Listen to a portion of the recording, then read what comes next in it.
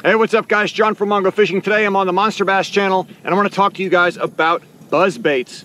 The Excitebaits Pro Series Buzzfire to be specific. But before I get into that, go ahead and hit the subscribe button right down there along with the bell notification button so you guys get notified every single time Monster Bass comes out with another video.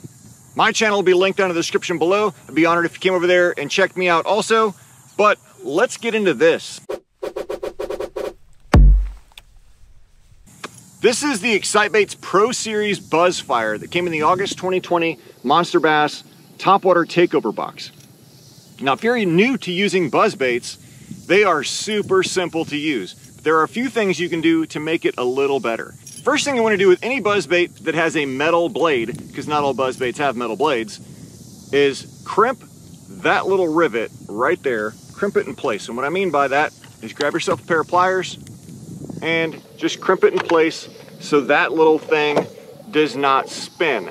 If you have a metal blade like this Pro Series Buzzfire does, you want this metal blade rubbing on that little rivet and eventually it'll get a squeaky sound.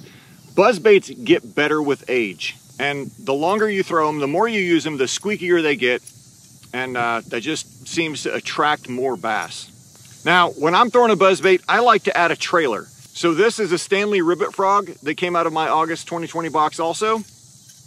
And all you do is just thread this right on here just like you would a jig trailer or anything like that.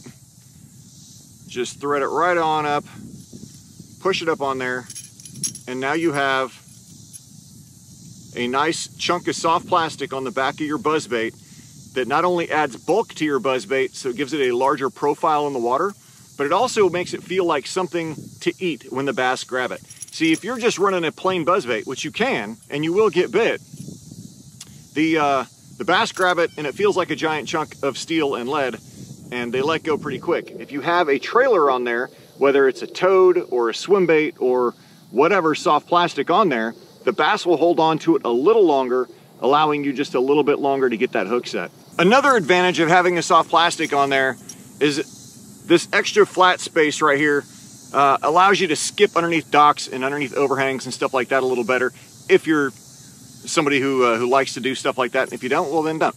But that is another advantage of running a soft plastic trailer on the back. Now, trailer hook. Sometimes I'll run a trailer hook on the back of these also. That really depends on the type of cover that I'm fishing. If I'm fishing stuff that's really snaggy, then no, I don't run a trailer hook.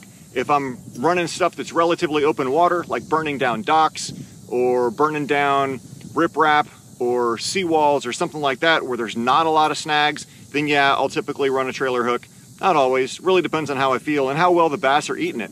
If they're just doing some tail grabs, then yeah, trailer hook. If they're just consuming this thing, no problem, I don't see a point in trailer hook. So trailer hook or no trailer hook, totally up to you and situationally dependent. All right, so where do I fish it? I kind of covered that a little bit a minute ago. I'll burn it down the side of docks, skip it underneath docks, seawalls, riprap, loose vegetation, submerged vegetation, you know, sticks, brush, whatever.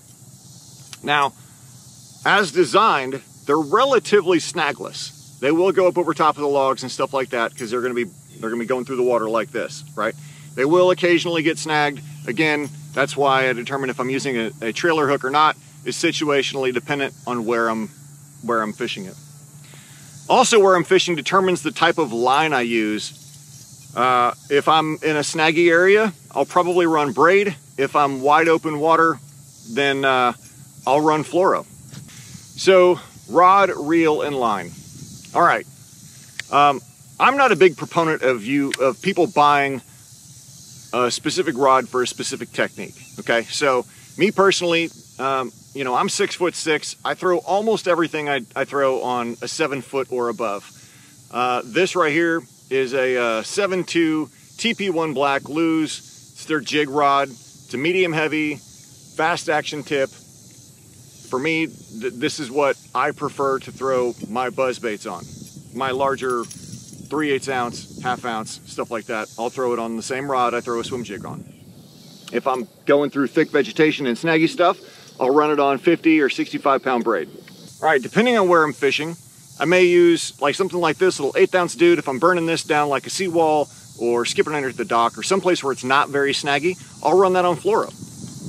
Again, I use braid in areas that are super snaggy and I use fluoro in areas that aren't. That's just my personal preference.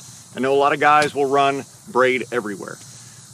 Now I know what you're thinking, fluoro and topwater don't really get along and fluoro sinks and etc. But buzzbaits for the most part sink also. You can run fluoro on a buzzbait because the majority of your line is out of the water.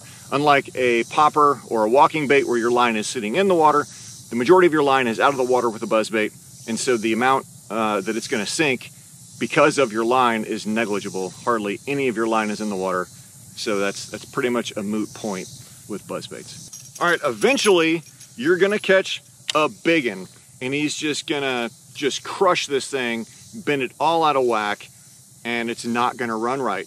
All you have to do to get this thing running right is line it up and bend things back into position again. Every buzzbait, it's just a matter of time before a biggin just destroys it the way that it looks, and it no longer looks, you know, like it came from the factory. Just bend things back in place the way they were, line them up, make sure everything is nice and straight, and it'll work again. And that's that, guys. So here's a little catch I did right here on this same lake. So enjoy.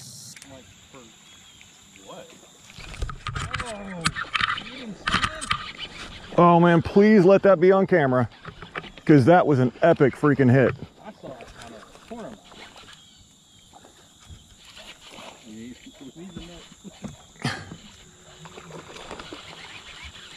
That's on this month's Monster Bass Buzzbait. Look at that toad. Oh. Nice. Yep, it is on. Look at that, guys. Let's get a weight on him. Yeah.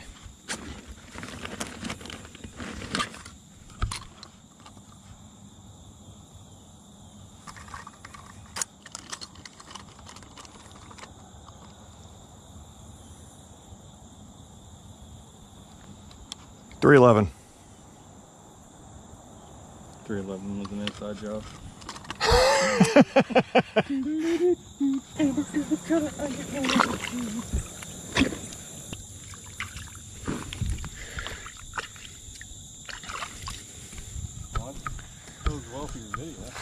It does. Hopefully I got that freaking blow up on video, because that was epic. I mean, he came completely out of the water to hit that. All right, guys, thank you very much for watching. Again, if you're new to the channel, go ahead and hit the subscribe button right down there, along with the bell notification button in case you guys didn't do that earlier. Again, my name is John from Mongo Fishing. My channel will be linked down in the description below. I'd be honored if you came over there and checked my channel out also. Thank you guys very much for watching. If you enjoyed the video, please give it a thumbs up. Drop a comment below. Feel free to ask any questions. And as always, guys, get out on the water, be safe, and go stick some lips.